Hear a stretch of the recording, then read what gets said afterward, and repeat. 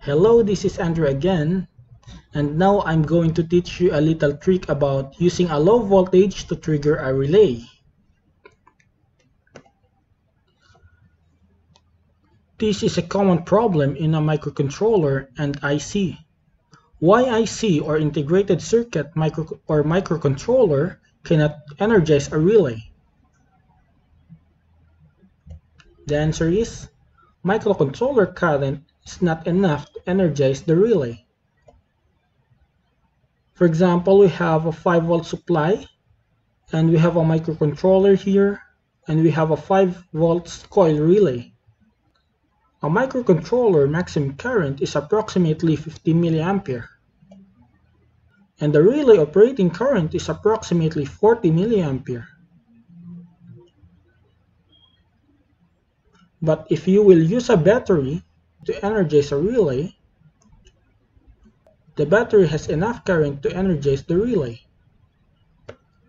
Now, this is our first solution. We can use transistor as our current booster. A current booster is using a transistor to increase the output current on the circuit. Let's use our circuit while ago. We have a 5-volt supply and a relay with 5-volt coil. A current will flow, but microcontroller will release a maximum current of 50 milliampere, which is not enough to energize the relay. Now, we have this another circuit, 5-volt supply and 5-volt relay. When the current at the base of the transistor is applied, the current at the collector will flow, and it will allow the current at the emitter to flow also. And by a formula, the current at the emitter is equivalent to current at the base plus current at the collector. It means that the current at the relay is now bigger. The transistor is used to increase the current at the relay. The diode in reverse bias is used for stored energy protection. The resistor is used to limit the current flow at the base to protect the transistor.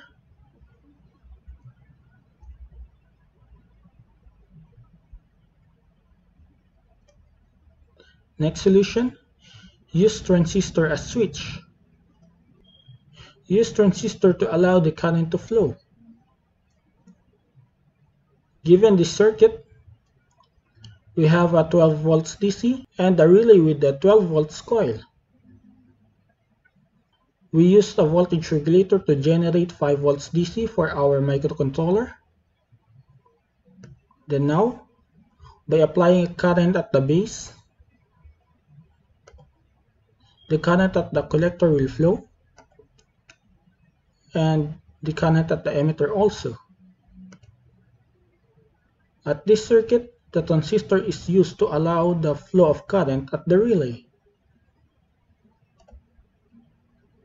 The resistor is used to limit the flow of current at the base to protect the transistor.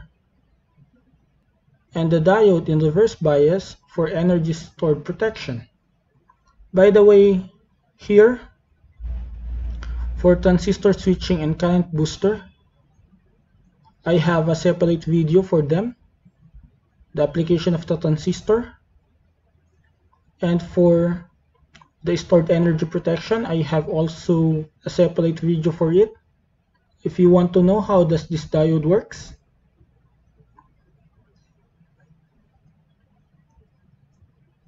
And that's all. Thank you for watching this video.